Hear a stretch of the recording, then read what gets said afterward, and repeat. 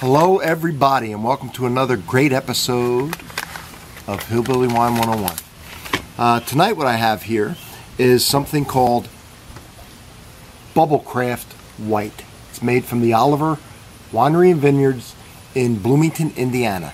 I've never been there, but I saw this on a closeout shelf, and I was going through my one of my wine coolers. I have a wine cellar, but I keep stuff like this, champagne, and a few things I like cold, in a special refrigerator that I keep my wine in. And I got this at a closeout, and it was $5.99. It's 11% by volume alcohol, and it's made from Niagara grapes, which is a grape that's native to North America. They make a red and a white. Niagara grapes are red. But apparently they obviously they've crushed the juice, pressed the juice out of it, and separated immediately from the skins to give us a nice white, pure juice. No skin contact, no rosé, no red, just the juice. It should be light and refreshing. And I kind of know what Niagara grapes taste like. I used to grow them. So, you know, a refreshing wine on a hot summer day. $5.99, folks. Unless I got to spit it out. I mean, you know, it is what it is. It almost is like a big beer. It's got a cap. I'm gonna have to open it with a like a bottle opener.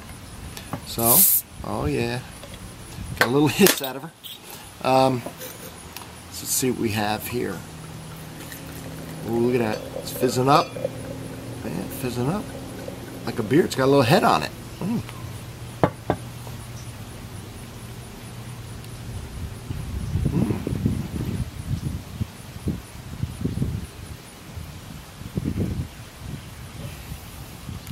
I'd say it smells exactly like Niagara grapes, but if you don't know what Niagara grapes smells like, because that's, like I said, I used to grow them, I used to eat them right off the vine all the time.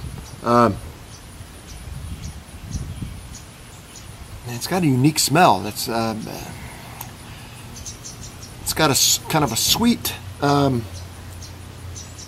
trying to think of something else besides Niagara grapes. If you don't know what Niagara grapes smells like, that ain't gonna help you. All right, I got something. Let's say this. Jelly is generally made out of Concord grape, okay? But I'm going to say the closest thing to what this smells like would be to stick your nose in a jar of Concord Welch's grape jelly. All right? And take a nice whiff of that when you open it up, and that's about the closest thing to this. All right?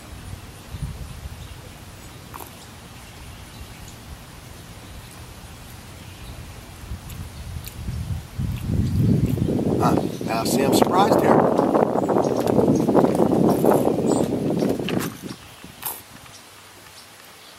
Okay, there it is.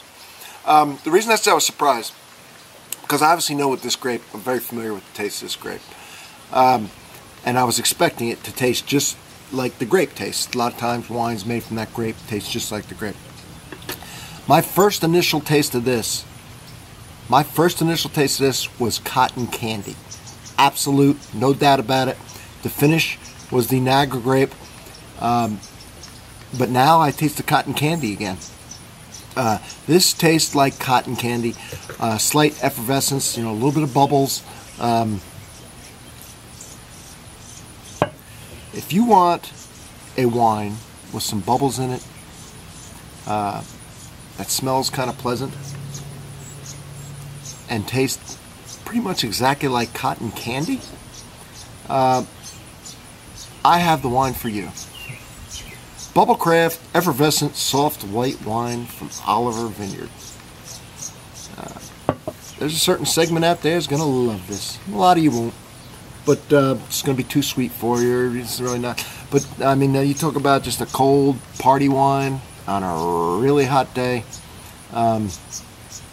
That's what you have here. So I've explained to you the price, and I explained to you the taste. So you decide what you can use it for. All right? From Hillbilly Wine 101, I really hope you enjoyed this. Be out here with the birds. I got my fish pond over here. I'm going to go over there and feed my koi fish here in a minute. And I'm going to drink this. and I'm going to enjoy it because I enjoy everything. I appreciate all the efforts that all the winemakers put into making their wines. I really do. And this hat, if you're wondering, this is the Louisville Fire and Rescue Pipes and Drums. I used to be a member of it. I played bagpipes for them. So, again, everybody, from Hillbilly Wine 101, cheers.